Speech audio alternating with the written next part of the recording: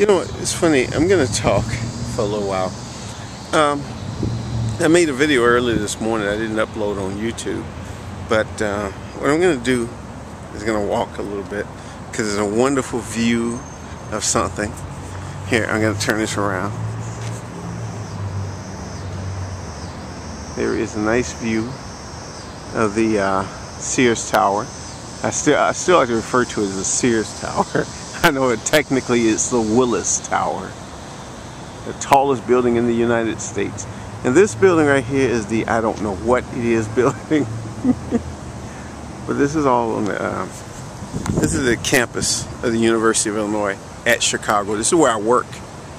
By the way, I work here at the University of Illinois at Chicago, the largest university in the city of Chicago.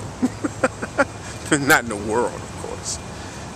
So I'm going to do this. I'm going to make this video. I'll talk about different things. There's a squirrel over there. I don't know if you can see him. He's running somewhere.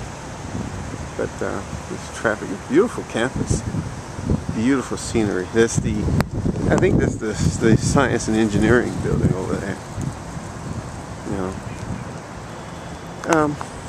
I was thinking about something today. Very interesting stuff. You know, a thought occurred to me about something. An idea had occurred to me about,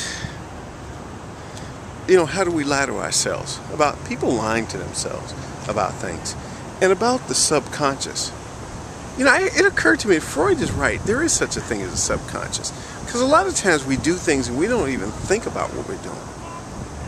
You know, I was thinking about people I know who are hypocrites.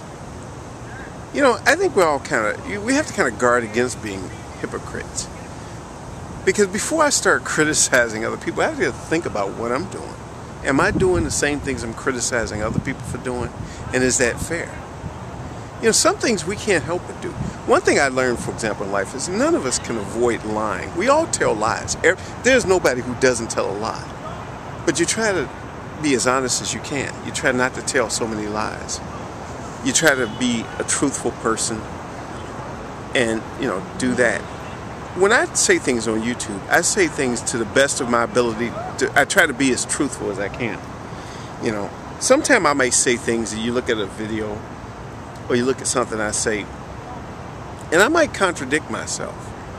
And if I do, I do. And I look back and I'll say, well, let me reconcile that. Because sometimes it isn't a contradiction, but sometimes there are different aspects of things that seem contradictory. And so I try to reconcile those differences. You know, and that's what I do. Now, it's funny how you get people who want to nitpick over things. They want to say something, they look at a thing, and then they nitpick.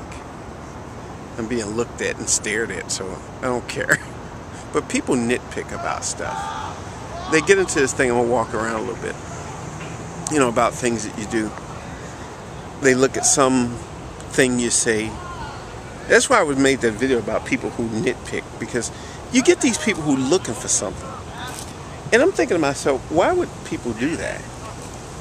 Why do people do stuff like that? Why do they have to nitpick about some little detail of something you said or something you did?